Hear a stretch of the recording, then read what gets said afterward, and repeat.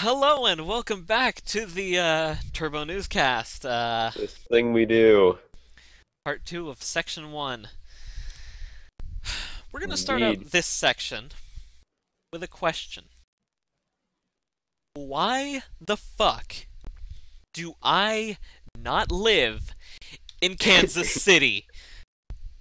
I Google know. Fiber is now live in Kansas City, reporting real-world speeds of 700 megabits per second. I know. And it's like almost that much an upload too. 700 megabits per second, nearly parallel. Yeah, that's like the greatest thing ever. Now, they're offering 1 gigabit per second for $70 a month. Dude, I would buy that. I would buy the shit out of that. I would buy two of that. Yes. Now, I would buy that for someone else. now, like I said, they're offering gigabit. The gigabit service is reporting 700 megabit per second.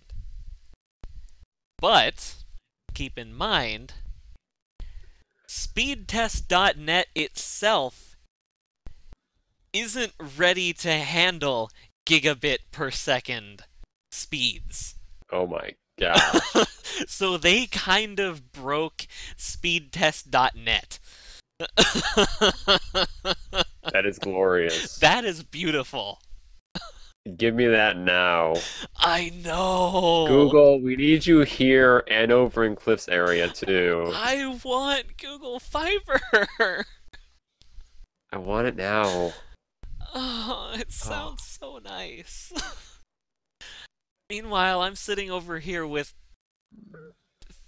15 up, or no, 15 down, 8 up, something like that? I can't remember. It's not a gigabit. Not even close. Just give me all of it right now. What would you even do with a gigabit? Didn't we talk about this when we talked about like I don't a even care. terabit? I don't even care. We're talking about this again. What would you do with a gigabit? Well, first of all, I wouldn't have to freaking be spending all night uploading stuff. I could be done in seconds. No, you'd still have to be spending all night uploading stuff because YouTube would need. No, wait, no, YouTube is Google. Never mind. No, you wouldn't. Yeah, exactly. I'd be done in seconds. The first thing that comes to my head is all of the porn. All of it. God damn it, Cliff. I'm sorry, but all of it. You could have Pornhub open in like 3 different browsers in like 8 tabs on each browser.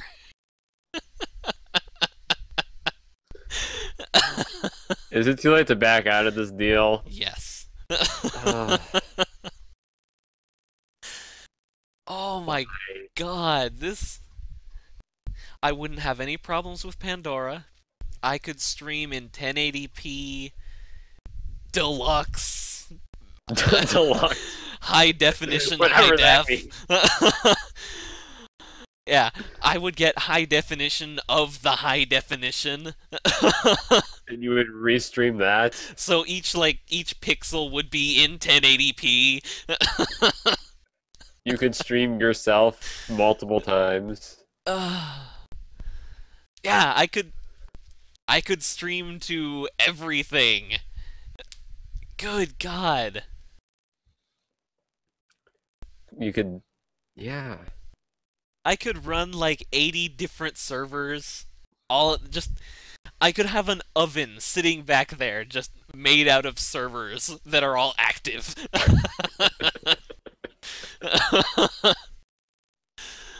Oh god. There you go. You I can do need anything. I need gigabit. I need gigabit. Oh, Kickstarter, get me to Kansas City. That'd be a hilarious Kickstarter. Uh, Yeah, streaming more pixels than are physically possible. oh, Sam, the fact that gigabit exists baffles me, or baffles you. The fact that terabit is a scientific thing that also Possibility. exists, that should blow your mind then. Dude, get on that and then give it to me. I, d- I can barely think of what I do with a gigabit. What the hell would I do with a terabit? At that point, you'd kind of have to start streaming everything. You just open up I like would just walk around and my entire life would be a stream. if you had terabit, you'd have to invest in a wall of monitors and just have everything with like 8 different streams from Twitch open. All of them Yeah. muted, but all of them showing things. All in the highest resolution possible. Yeah, you could download the internet. The internet. I will just download that right now. Ah, the future is now. Give me it. That's gonna be my new slogan. The future is now. Give me it. The future is now. Now let me have it. Stream my brain. I don't know how that works. Well, Australia sure is trying to keep away from the future. At least Oh, they damn were. it. Australia's controversial mandatory ISP filtering is now off the table, though. Is there a more boring face than that right there? Yeah, I know. He's just kind of like, yeah, picture. All right. Picture what? Yeah, have you taken the picture yet? I'm tired of looking bored. I'm tired of looking more. Wait, that implies you have another face. It's just taking more effort than I wanted to. The Australian government has announced that they will no longer pursue the Clean Feed, a mandatory ISP filtering program riddled with problems and ethical concerns. It has been axed, shafted, given the boot, killed off. Pick a phrase, any phrase. But yes, the filter's best friend, Senator Stephen Conroy, issued a statement to this effect today. He said, or no, sorry, I can't find his statement. You guys are terrible at this. He issued a statement. What statement? Can I see the statement? Okay, do I Please. have to say please? Please, can I see Please. the statement? No. I guess not. Oh well. Okay, fuck you too. Well, now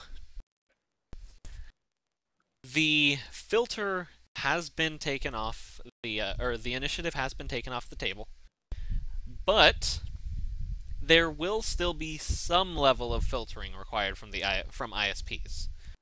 In this case, ISPs are required to block child abuse websites that appear on Interpol's block list. Apparently, that's required under the Telecommunications Act of 1977. Which, when you put it that way, that's not that bad. I can handle that. It's on Interpol's fucking block list. They've got to have done something wrong to be on Interpol's block list. Yeah. Yeah.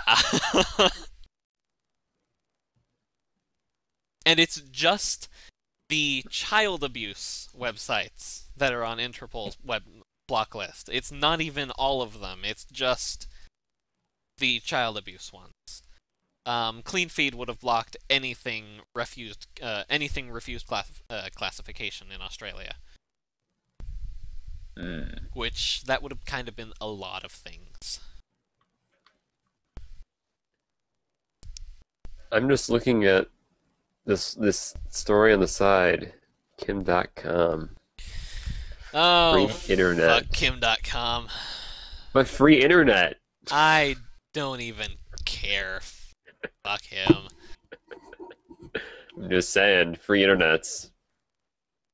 We're gonna move over to porn now because Oh, we've been talking about it for long enough. yes. Kim.com. But porn. Woo. We've been Totally talking said about that. porn long enough, we might as well bring up the story about it. So, porn sites appear in Islamic countries' most visited online rankings. Yes. At least 5 pornographic websites are among Egypt's top 100 frequently visited online destinations this year, according to Alexa.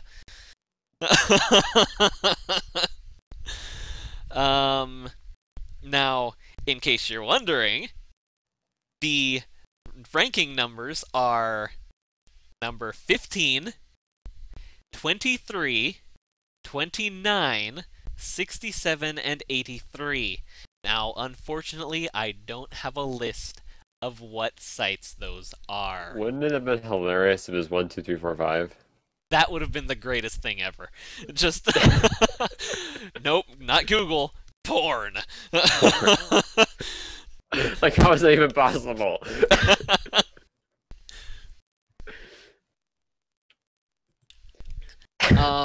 Now that's just in Egypt. In Tunisia, Oh my gosh. you've got 7 numbers 14, 16, 20, 49, 60, 93, and 97. Now in Lebanon, you're a little bit lower down the list. You don't have any of the teens. You've still got 5 though. You've got 33, 34, 45, 52, and 58. So they're all really clustered together instead of having 2 kind of disparate groupings. Like, everyone who's watching porn must be sharing the same porn site. Yeah.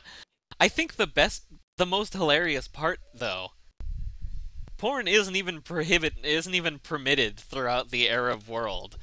And yet they're the top 5 in most of these places. Now, of course, Well, you know. of course, we have to mention that Saudi Arabia and Kuwait don't have any porn sites on their top 100, but that is because they have a filtering policy which does, in fact, block the sites.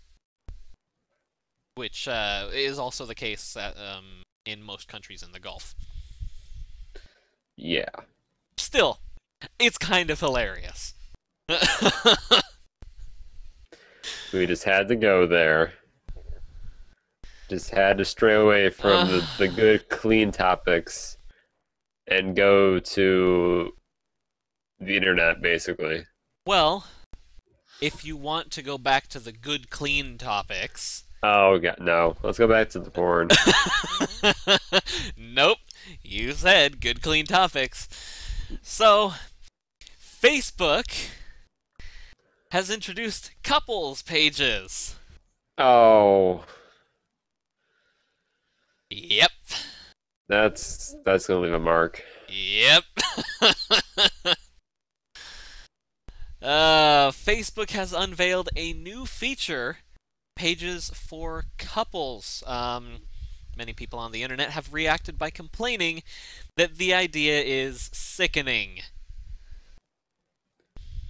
Yeah. Now, of course, I have to kind of hate on the reporter here, because the next line, in fact, is, maybe they're just single and jealous. You know what? Fuck you, Amy Silverstein. Fuck you. But See she has such a great last see that name. one? And see that one? These are both for you. But she has such a great last name.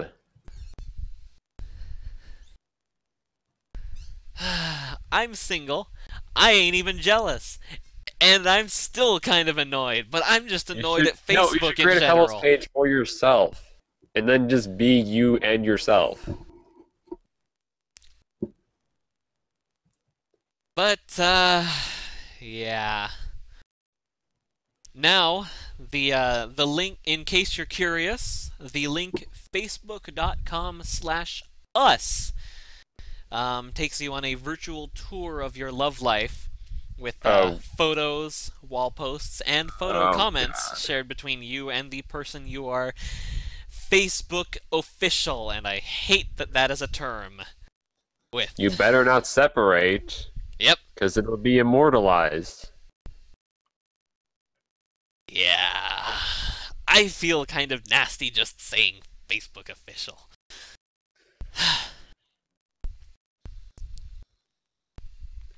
Well, maybe I'm just single and not jealous. No, I'm single and just disgusted. Pass the barf bag. Yeah. Going to the toilet to puke. Now, I think the most interesting part here is that they're kind of reinforcing the monogamy aspect here, because if I remember right, Facebook doesn't let you be in multiple relationships. And this kind of points to it because it's not a custom address. It's just facebook.com/us. You know, I kind of want to make a mock one now. Yeah. I don't know who I'd couple with, but I want to make a mock one. I don't have a Facebook, so I don't have to worry about it. Well, you don't have to worry about a lot of things because you don't have Facebook. Exactly. The best thing ever. I'm somewhere in between. I think it's just stupid. Well, you want to talk about things that I don't have to worry about. Apple has indeed been ordered to pay Samsung's UK legal fees. We've been covering this story for a while. A long while, much to Zayla's chagrin. When will it end? Just... Is Apple ever going to do what it's ordered to, or are they just going to be like, nah, just keep stacking on those legal fees. We won't pay them ever. Well, they have indeed been ordered to pay Samsung's UK legal fees for embellishing the court-ordered part statement, part apology, with additional details, which were highly criticized by the court for being false and misleading. The Court of Appeals lambasting of Apple comes after the company had first been ordered to issue a statement on their website, and in a number of UK print publications, to note that Samsung did not, in fact, copy the iPad in the UK. Yeah, according to this new court order, issued Friday the something, Judge Robin Jacob noted that in the embellished statement, Apple tried to lessen the UK court defeat by comparing similar cases in other jurisdictions, notably Germany, wider Europe, and the United States, where Apple had indeed won rulings against Samsung. Apple's statement noted that, quote, in a case tried in Germany regarding the same patent, the court found that Samsung engaged in unfair competition by copying the iPad design, unquote. Jacob actually dubbed this false, saying, no patent of any kind has been involved in Germany or here, still less the same patent, he noted. So, yeah, he's read and analyzed this entire statement and gone through line by line. Oh, man. It's like a literary critique but so much more amazing. That's one piece of literature I'm not gonna read. Oh, I would. I'm not. No. No, I want this to be done. End this. I don't care who wins. Just leave me alone. He has ordered that Apple should pay the legal fees for Samsung's defense as a result of the repeated failures, to comply. As to the costs to be awarded against Apple, we concluded that they should be on an indemnity base. Such a basis, which is higher than the normal standard basis, can be awarded as a mark of the court's disapproval of a party's conduct, particularly in relation to its respect for an order of the court. Apple's conduct warranted such an order.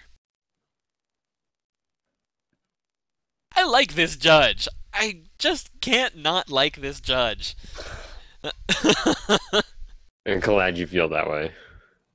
Can we be done with this now? Can we just forget Apple exists and No, because go home? we have to come right back to the United States now, where Apple and Samsung are fighting it out once more. Oh my gosh. Well, will be, at least, on December 7th.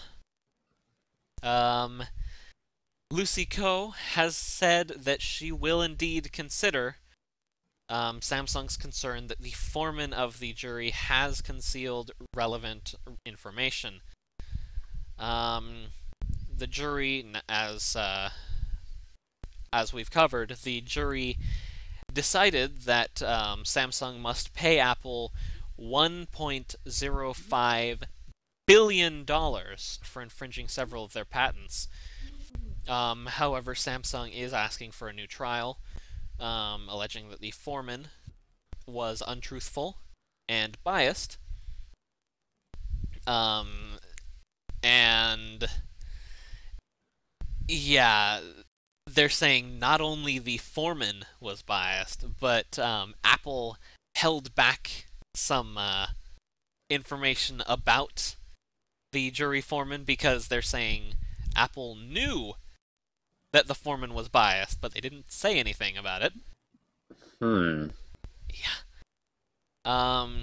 So yes, the court will address Samsung's motion to compel at a December 6th hearing. If the court grants the motion, it will likely order supplemental briefing before ruling on Samsung's motion. She still has to rule on whether or not they actually have to pay the $1.05 billion. Do you think that anyone in this case has just been like, I'm done, and booked it out of there, and like, I'm gonna go work at McDonald's because this is too stressful? You know, I get the feeling Judge Koh has wanted to. Like, it's really tempting to just leave and go work at McDonald's or someplace after just months of this not going anywhere. Yeah, I really am surprised she hasn't just been like, okay, you know what, guys, fuck this shit, I'm out. I'm gonna go pick up that fry, the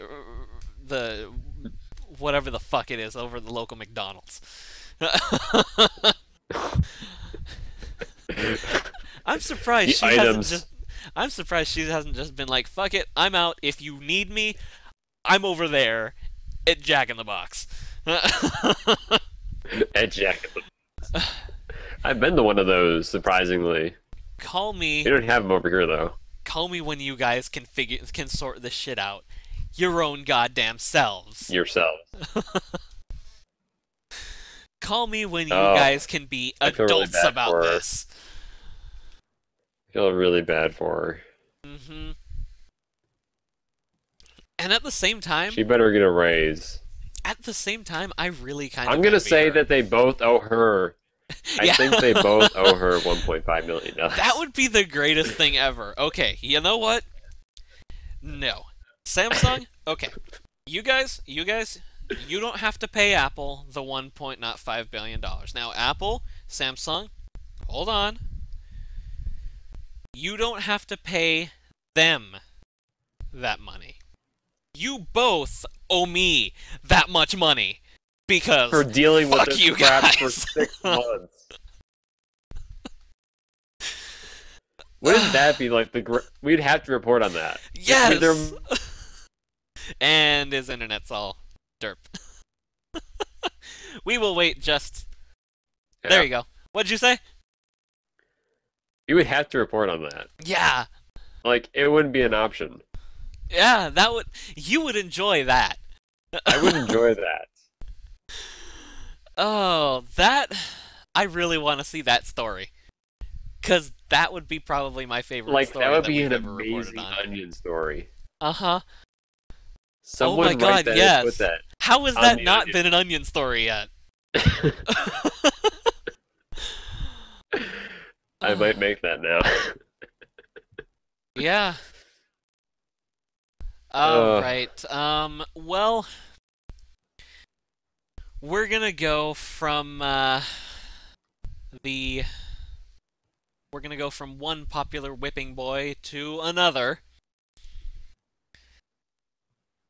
Microsoft has confirmed that, DirectX 11.1 will be a Windows 8 exclusive. Why? Because fuck you. That's why. Yes, Daniel Moth has written on the Microsoft Answers forum that DirectX 11.1 is part of Windows 8, as DirectX 11 was a part of Windows 7 when it launched. Unlike with DirectX 11, however, which was retrofitted to work with Vista, quote, there is no plan for DirectX 11.1 to be made available on Windows 7, unquote. Well, as long as they make it for Windows 2003. So, what exactly does it add? Well, there's a lot of supported features for the 3D graphics API. Most of these are of little interest to gamers. One, however, is that it adds native stereoscopic 3D support. Translate, that means that any PC game or application written with DirectX 11.1 will have support for viewing the content via stereoscopic 3D glasses by default. That means you don't have to program them with specific graphics cards in mind. I don't need it. I agree. I'm not using 3D, so... No, I'm good. That just bugs me. I have a specific reason why I'm not using 3D. I'm not using 3D because if I used 3D, y'all would know on the stream. Because I do all of my gaming on a stream. And I would have the reflection right here. And that pisses me off. Well, that's why I don't wear my glasses right now. Otherwise, I'd be asking you what pill you want. Okay, Morpheus. Oh, well... We're gonna close off with a pretty neat story. Just to kind of recover Did you from say meat? A pretty meat story or a pretty neat? A pretty bacon story. Oh, damn it, Cliff. You're welcome. We're gonna close off with a pretty neat story just to kind of counter the 11.1 story over here. Google, apparently, wants to be a wireless carrier. They are reportedly in talks with satellite television provider Dish Network regarding the possibility of a venture that would see Google launch their own cellular network and compete directly with Verizon and AT&T. Well, they're already everything else, so why not? The Wall Street Journal says the talks are not in advanced stages and could lead nowhere. But Dish did confirm that they are discussing the launch of a new cellular network using their spectrum with a number of potential partners who would like to be in the industry. And then the world. I, for one, welcome our new Google overlords. Yes. Because you know what? If Google Fiber is any indication, I would welcome our overlords just for the internet that they provide. Google Wireless is gonna have some pretty badass coverage. Yeah. So go right ahead. Go right ahead. I don't care how much of a dictator you are, as long as you provide me with 1 gigabyte of upload, please. Gigabit. Gigabit, sorry. There is a difference. There is a lot of a difference. Oh, I'm tired. Gigabit is 1/8 of a gigabyte. You know I'm tired, right? Yes, I do. Actually, I can't remember if it's 1/8 or 1/10 or it's 1 something. 1 fraction. You can never be wrong by saying that. As an interesting aside, that's actually that's why if you're advertised like a 25 down 5 up, and then you go on to SpeedNet or speedtest.net and you get like a 4 down, it's because you were advertised megabit, they're showing you megabyte. Mm-hmm. Or it might be backwards. I can't remember I can't remember which way it is. Which way, but yeah. I'll talk with Cliff. This is Tuesday Tech Talk. Oh boy. You just watched that today, didn't you? Anyways, yes, I did. That's 5 not the hours point. ago. That's not the point, anyways. They probably should continue on with their own show. Yes. I'm not Nash or Lord Cat, as much as I wish. You could be both at the same time. You have the beard to be Nash, and... Almost. I am working very hard on that. You're almost halfway in between them, actually, in terms of looks. Yeah, I already had Lord Cat's goatee. Now, because of No Shave November, I'm starting on Nash's side. You're like halfway in between them anyways. Yeah. Yeah, I've got the long hair. I need the Brooklyn accent now. It'd be funny if you were like on there and they had like Lord Cat on one side and Nash on the other side and you're just in the middle. Uh-huh. And it's just like, wow, look at the the transformation. Well, it's uncanny. We will be right back after on this that note. after this short break before yeah, we will be right back after this short break. Stay tuned.